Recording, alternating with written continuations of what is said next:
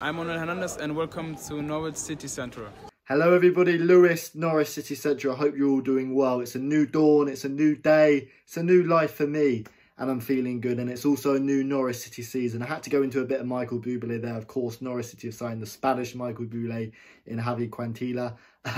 Hello everybody, Lewis, Norwich City Central. Hope you're all doing well. We're back. Match previews, match reviews are back. Norwich City are back in action in the 2020-2021 season, hoping to get promoted at the first time of asking. If you are new to Norwich City Central, please consider subscribing. This is the second biggest Norwich City fan channel, which still blows my mind. So thank you for all your support. This is my 4th season now running Norwich City Central.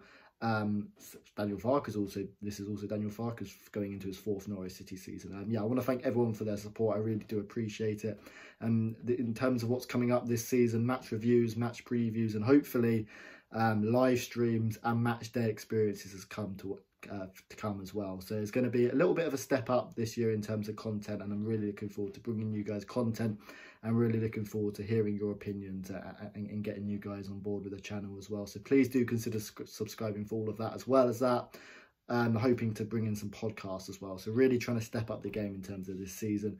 I'd love to hear your thoughts down below in the comments section in terms of what you'd like to see improved on the channel. I'd love to hear some constructive feedback in terms of what you want to see on a Norwich City fan channel, because at the end of the day, this is a fan channel and this is about bringing the best content for you. So I'd love to hear your thoughts down below. But yeah, talking as always in terms of previews and predicted XIs, I like to talk about the opposition and then like to talk about Norwich and then finish with a predicted XI. And some score predictions as well. I'd love to hear your thoughts going into this game. And yeah, Norwich City start their season in the Carabao Cup first round up against Luton. It would have been a beautiful away day, wouldn't it, guys? Unfortunately, and that can't go ahead. And hopefully, you know, we can get to full capacity as the season kind of resumes towards the end of the season. But yeah, Luton. Talking a bit about Luton firstly, I think Luton have got 2 or 3 international players on duty. Norwich City have 16, so that shows all that you need to know. But Luton, managed by Nathan Jones, are a really, really good team. A team I really admire as well. Of course, are bigger than Ipswich. I mean, a lot of teams are bigger than Ipswich these days. But no, I really do have a lot of respect for Luton. They're kind of a small fish in the big pond in the Championship, but managed by Nathan Jones, play a decent style of football and managed to stay up on the final day as well, which is always nice to see. Luton as well in pre-season did really well, keeping a lot of clean sheets and winning every single game. So Luton are going into the season full of confidence, looking to kind of have another underdog story. And I can see Luton surviving again now with Nathan Jones at the helm. And yeah, got a really good squad, a really talented squad. And yeah, I think they could do really good things this season. In terms of Norwich, 16 players out. It's going to be a very interesting predicted XI, and there's going to be a few surprise players in the lineup. But yeah, I think in terms of Norwich City, we're going into the season quite confident. Of course, Norwich City are on their worst run in their 118-year history, and we've got to remember, perhaps Daniel Farker's tactics and the poor recruitment. But at the end of the day, I think Farker and Webber are the right people for the club. I look at the recruitment and I see, I think we've had one of the best kind of transfer windows at the whole Championship. We've massively improved our squad. We've got a much better squad than we did in the Premier League. A lot of attacking talent, still maybe a couple players short in the defensive areas, but a really talented squad, and Norwich City should be pushing for promotion this season. And these kind of promotion hopes are always fun. In terms of the Carabao Cup, this is probably Norwich City have not got much interest. Of course, you always like to see the team do well in terms of a cup run. But we're playing the first round of the Carabao Cup here. This isn't our priority. Our priority is returning to the Premier League. In terms of a predicted XI, in goal, I didn't know his name at the start of the season. I'm sure you guys didn't really know his name, but in goal it's going to be Dan Barden.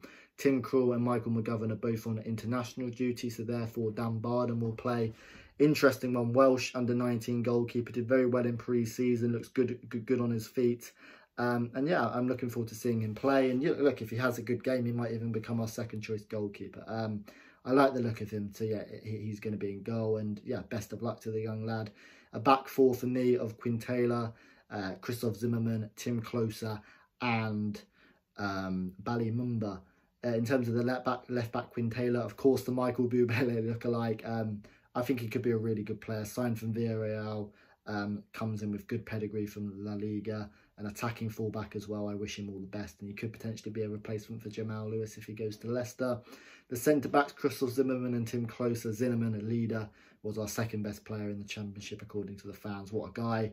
And Tim Closer as well. For me, he's our fourth choice centre-back. I think Ben, Grant and Christoph are all better than him. And with Tim, it's a funny one because I don't think he's going to be particularly too happy being fourth or fifth choice centre-back. But at the end of the day, that's where he is in the pecking order. And Norwich City still need to sign another centre-back. We need to be going into the season with at least 5 centre-backs. And I'm not sure Tim Close is going to be happy being the fourth or fifth choice centre-back. But at the end of the day, I would love to keep Tim Closer and have him around the dressing room. He's a good character and a good leader. And also Ballymember as well, going from Tim Closer with experience. Ballymember, 18 years of old, from Sunderland. Of course, with Max on international duty and Sam injured, Ballymember's going to have to step up.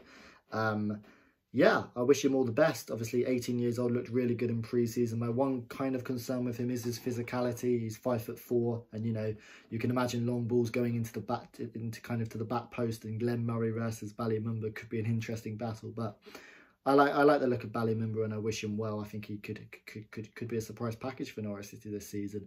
And the 2 central defensive midfielders, Alex Tettey and Mario Rancic. Alex Tettey, Mr. Reliable. What a man.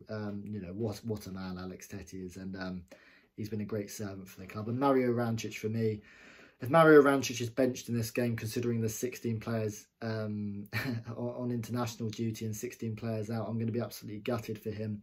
It'll either be him or Lucas Rupp in the middle. But for me, Mario Rancic is still one of our best midfielders. He was our second top goal scorer in the Championship.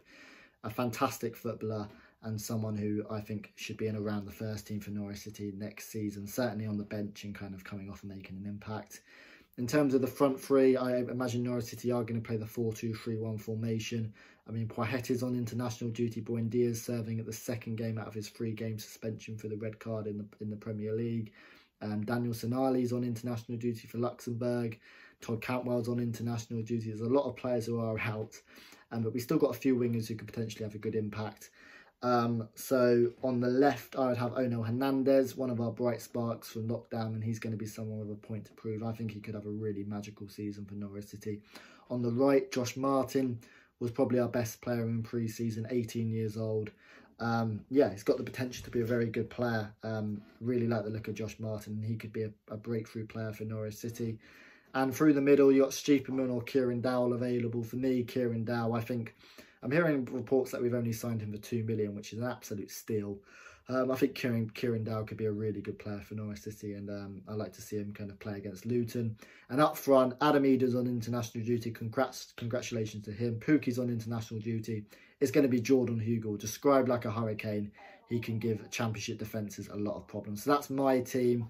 That's my thoughts. Luton are going to be a tough battle. Did really well in pre-season and got a lot of confidence. Norwich City have got 16 players out. In terms of a score prediction for the game, Saturday 3 o'clock, I'm going to go Luton 1, Norwich City to get off to a winning start, getting 2 goals. 2-1 win for Norwich. I'm going to say Jordan Hugill gets his first goal and Kieran Dowell as well. I'd love to hear your thoughts down below in the comment section. Thank you for all the support on Norwich City Central. And yeah, I'd love to hear your guys' feedback in terms of the videos and how you're feeling going into the season. Thank you for watching this video. Subscribe if you're new, and I'll see you later.